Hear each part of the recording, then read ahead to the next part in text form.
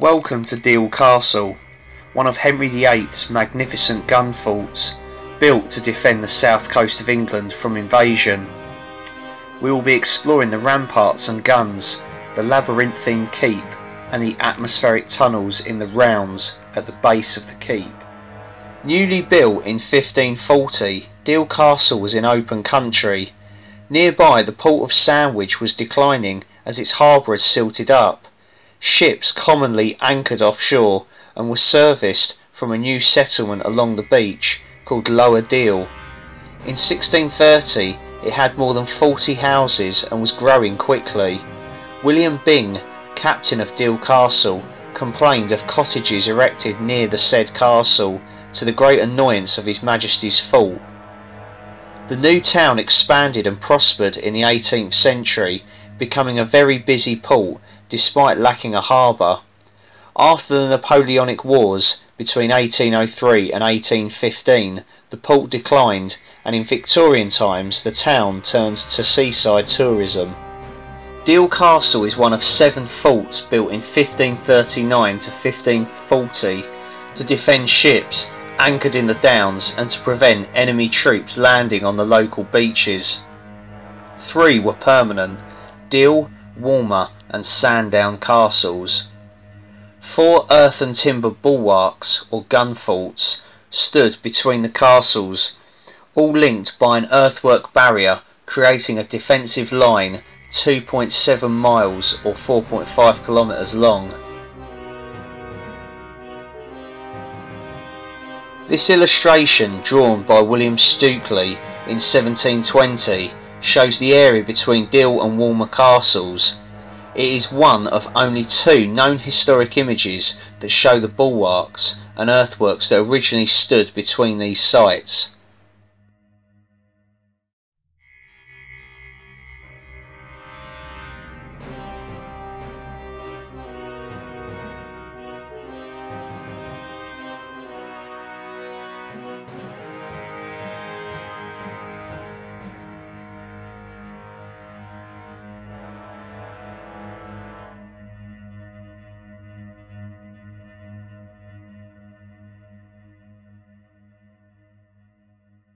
The Downs, an area of sea between Deal and the Goodwin Sands, is sheltered from bad weather during storms. In the 16th century it became a refuge for merchant ships of many countries, sometimes in their hundreds, and from the late 17th century the Royal Navy based warships there. In principle, the guns of Sandown, Deal and Walmer castles protected all ships in these English waters. In practice, peacekeeping was difficult when ships of opposing nations or pirates came in.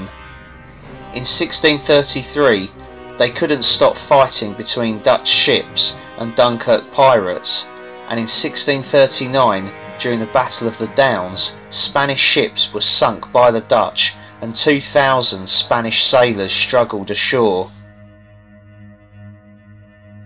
Built on the orders of Henry VIII, who reigned between 1509 to 1547, in 1539 Deal Castle was the purpose-made coastal fort, equipped with big guns to protect against an invasion. We are about to enter its core, the circular keep. This room has openings in the walls where handguns could be fired and circular shafts that took gun smoke out through the roof. The door on our left leads into the ground floor that is partitioned into rooms, originally to house the gunners of the garrison. It includes a communal hall and kitchen with brick-lined ovens. One spiral stair leads to the basement, where we can explore the castle's storerooms, and an atmospheric defensive passage, the rounds. Another spiral stair in the centre of the keep ascends to a suite of panelled rooms for the captain who commanded at the castle.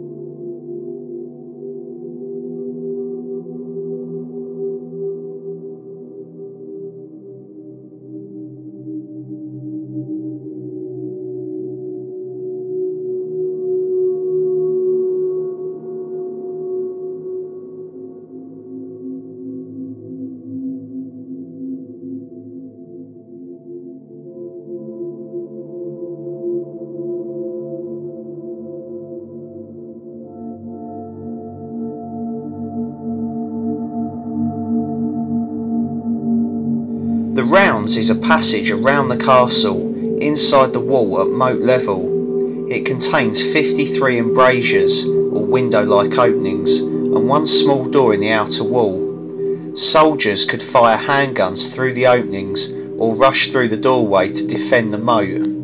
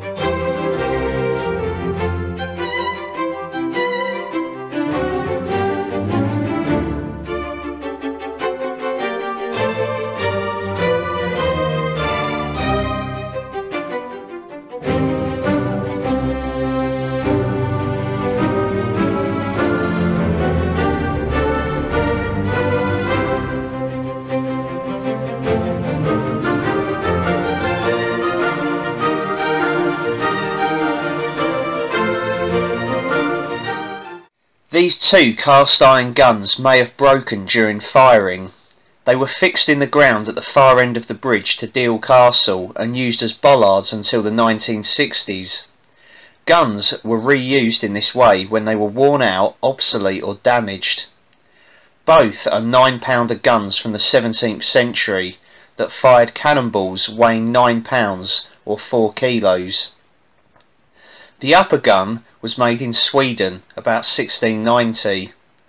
Both may have served at Deal as 9-pounders, also known as demi-culverins, were at the castle in the 17th century, and 11 of them formed the armament in the 18th century.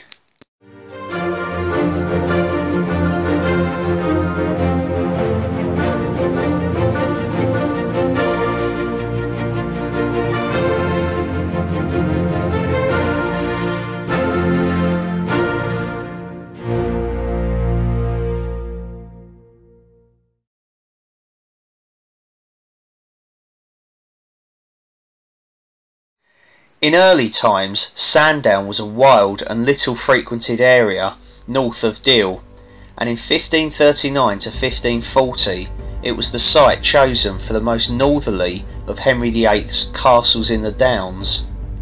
Sandown, almost identical to Walmer Castle, had only 4 semicircular lunettes or bastions around its central keep, as opposed to Deal's 6. Both the captains of Sandown and Walmer came under the overall control of the captain of Deal Castle. All 3 castles were captured by royalist troops for a brief period of about 3 months during the Civil War, but apart from that, Sandown Castle was never involved in action. When King Charles II was restored to the throne, he used the castle to imprison Colonel Hutchinson, one of the men who had signed Charles I's death warrant. Hutchinson lived here a year before his death of pneumonia in 1664. The 3 castles were in danger from the sea by the mid-18th century, and the decline of Sandown Castle began when the sea breached the moat walls in 1785. The castle was briefly patched up in the late 18th century and was garrisoned during the Napoleonic Wars, but was then finally abandoned as a military station.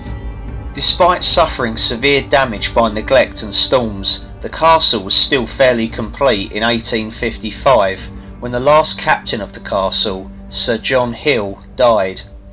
It was briefly occupied by the coastal blockade, and then in 1863 was sold by the War Office as building materials. The site was bought by the Deal Council in 1894. Some substantial parts of the basement area did survive and could be seen until the 1980s, but were encased in concrete as part of the new sea wall and are now lost to view.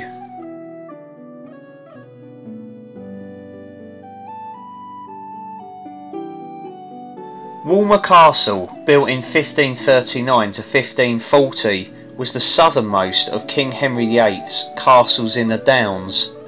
It was almost identical to Sandown Castle in its design and construction, having a central cylindrical keep surrounded by 4 semicircular bastions or lunettes, the tops of which were platforms for heavy guns. The building was surrounded by a deep dry moat crossed only by a single drawbridge. Building materials were obtained from a variety of sources, including the monastic and religious institutions closed by Henry VIII when he renounced Catholicism. Both Walmer and Sandown castles were controlled by the captain of the larger Deal Castle. The castle fell into disrepair for some years, but was garrisoned again during the time of the Spanish Armada's threats to the country's security in the 1580s, only to be neglected again until it was garrisoned by parliamentary troops in 1642 during the Civil War. It was besieged and captured briefly by royalist troops in 1648, but soon reverted to parliamentary control. This is the only action the castle has been involved in. The 3 castles were never intended to be lived in, being built as fighting blockhouses to fight short violent actions against invaders landing on the beach. Walmer would probably have disappeared as Sandown Castle has, if it were not for the Duke of Dorset, Lord Warden of the Cinque Ports from 1708, who built living apartments in the castle. Since then, Walmer has been the official residence of the Lord's Warden, and over the years it has been modified into a distinguished and comfortable residence. Sitting on a flat, bleak plain and open beach, Walmer Castle was not a pleasant residence until the niece of William Pitt, Lady Hester Stanhope, laid out the beautiful and extensive gardens, using as labourers the soldiers stationed at Dover during the Napoleonic Wars. Pitt was both Prime Minister and Lord Warden and spent most of his time at Walmer. The castle contains many portraits of past Lords Warden and some fine furniture, some of it souvenirs from past Lords Warden, who include William Pitt, the Duke of Wellington, King George V when he was Prince of Wales, Sir Winston Churchill, and the late HRH Queen Elizabeth, the Queen Mother. The room where the Duke of Wellington died in 1852 has been preserved as it was, as has the bedroom used by Queen Victoria in 1842. The only other Lord Warden to die in residence was W. H. Smith, son of the founder of the newsagents and booksellers.